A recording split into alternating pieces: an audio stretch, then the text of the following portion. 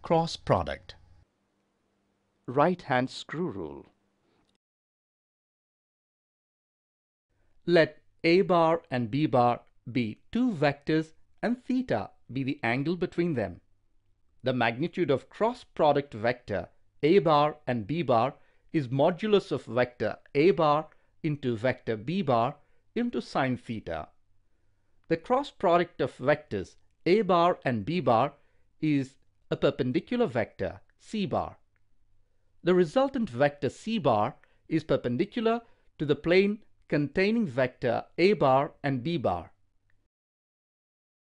If a right-handed screw rule is rotated from vector A to vector B through a small angle, the direction of the advancing screw gives the direction of the cross product of vectors A and B. If the screw is rotated from vector B to vector A through a small angle, the advancement will be downward.